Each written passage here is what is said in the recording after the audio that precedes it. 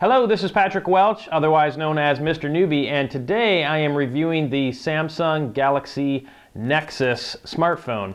This is a 4G LTE phone running on Verizon Wireless. This is also the first phone that I have reviewed and or tested that has the new Android 4.0 operating system on it. For those of you who know the nickname for it, it's called Ice Cream Sandwich. That alone made this very difficult for me to review and honestly to like this phone because of the changes, and let me explain that just a bit. Across the bottom of most Android phones, I'm used to seeing the home button, the back arrow, the menu button, and a search button. Well, that's kind of changed now. Instead of 4 buttons, there's 3 of them, and only 2 of them from the original set. So you still have the back arrow button and the home button, but gone are the menu button and the search button. And it's replaced with a new multitask button. And this button is one of those buttons that when you press, it shows you all of your running apps so you can quickly switch between them. I actually really like that button. It's very, what it does is it makes it more like the Android tablets that have had that in the honeycomb operating system. So it is a neat way to switch between that, and I do like that, but as I'll explain in a bit, it's actually it took me a long time to get used to not having that menu button. But before I talk about that, let me talk about some other things that I like. The display on here is absolutely gorgeous. It's the high definition super AMOLED display, so everything just looks crisp and gorgeous on there. I can't complain anything about that. The camera is the thing that actually took me the most by surprise, and I'll actually try and show this. When I go to the camera and take a picture, I'll line up, let's see, a picture of my little remote control here. I'll take a picture of this, and right now I'll say when I press the button now, and you heard that little sound. That's how fast it took the picture. So an absolutely blazing fast camera on there. But back to some of the confusing things.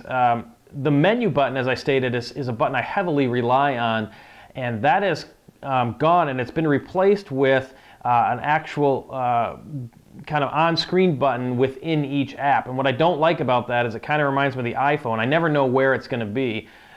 Sometimes it's in the top right corner. I notice in other apps it might be in the bottom right. I got really spoiled by having that hard button right at the bottom, always knowing I could hit menu and get some options available to whatever app I was in.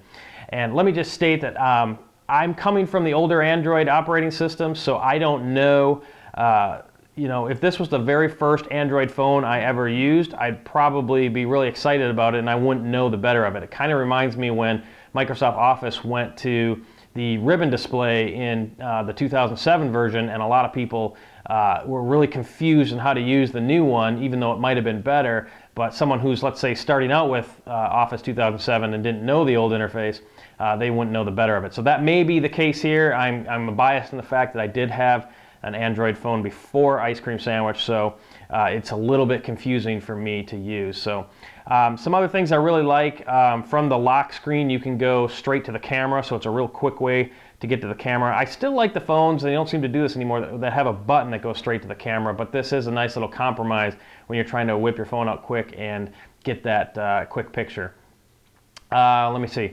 The notification center is nice. When you swipe down the notification center, you now can actually swipe to delete individual notifications, so you don't have to do this all or nothing kind of I've read everything and clear it all out. If you want to just get rid of one of them and save one of your other notifications, you can do that. So that's a nice feature. Another thing I wanted to mention about the Nexus phone is that there are no hard buttons on the bottom of it. It actually, the buttons are part of the display. I call them a soft button.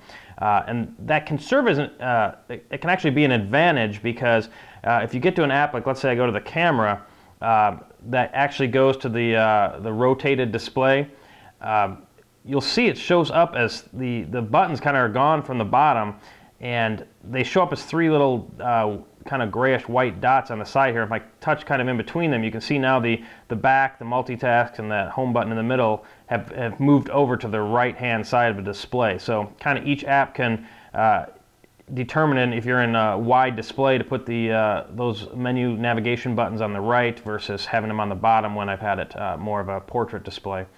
other than that, I think it's a fantastic phone. It looks great. It's fast. I just really struggle with that ice cream sandwich. So I guess my advice would be, if this is your first phone you're ever getting that's an Android phone, go ahead and try it out. And you know, if you don't know the old way, you may never know the better of it, and you may really like this phone. For me personally, again, it's a little. I struggled a bit getting used to it. You know, maybe if I gave it enough time, I might really like it. But for now, I would probably pass on this phone just because it's a little too awkward for me. And again, you know, I may change my mind on that a few months down the road when this kind of becomes the norm and ice cream sandwich shows up on more phones. But if you're just looking for a great phone with great display, fast camera, everything, I would recommend this. But me personally, I will probably pass on this phone.